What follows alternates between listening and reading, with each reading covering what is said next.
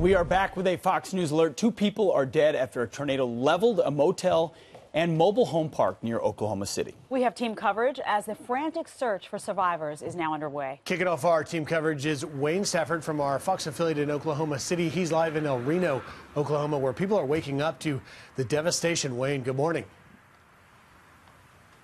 Hey, good morning, guys. Yeah, the devastation is everywhere, but hardest hit is right here behind us to this trailer park and this motel. This is the Skyview trailer park that you're looking at right now, just west of the American Budget Inn, hit hard by a tornado late last night at 10:30. It has been confirmed that this is a deadly tornado. 2 people have been killed, several others injured. This according to the mayor. Now, we spoke to a man who was in the American Budget Inn when this tornado hit. Here's what he had to say.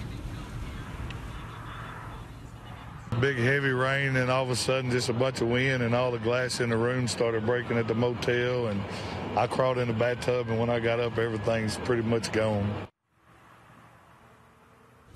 Now, everyone has been asked to go and stay away from the area for a while first responders continue their search efforts, and they're assessing the damage as well. Residents at the Skyview trailer park have been moved to the VFW at 1515 South Rock Island, and they're asking folks just to stay clear of this area. Right now, search crews are looking for any survivors. They have dogs out there, and they are looking frantically for anyone who might have been overlooked, and that is what's going on right now. It is still very early. It's still very dark. The sun hasn't quite risen, and so it's still going to take some time before the damage can be assessed and things can start going on the path to going back to normal here in El Reno, Oklahoma.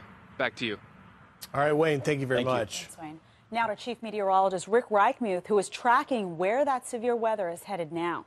Guys, we are so stuck in a pattern right now, and it's been about 9 days that we've been seeing severe weather every day right across the plains. We've had over 200 reports of tornadoes. Today, that threat moves a little to the west of where it was yesterday. You see right all along the high plains, western Nebraska, western Kansas, eastern Colorado, down through the panhandles, again, of Oklahoma and Texas. And a bigger threat today, actually, than we saw yesterday of severe weather. Want to point out across parts of the Ohio Valley towards the Mid-Atlantic, threat of severe weather later on today also. That threat, I don't think, is as conducive for tornadoes as what we see back across the high plains. This is a storm system that moved through El Reno. It's just to the west of Oklahoma City. 6 years ago, it was hit by an EF3 tornado that was actually the widest tornado ever recorded, and it caused all kinds of damage in El Reno. So 6 years later, hit again in that same town. All part of this system. I will say there's one last little piece of this energy that develops across Kansas.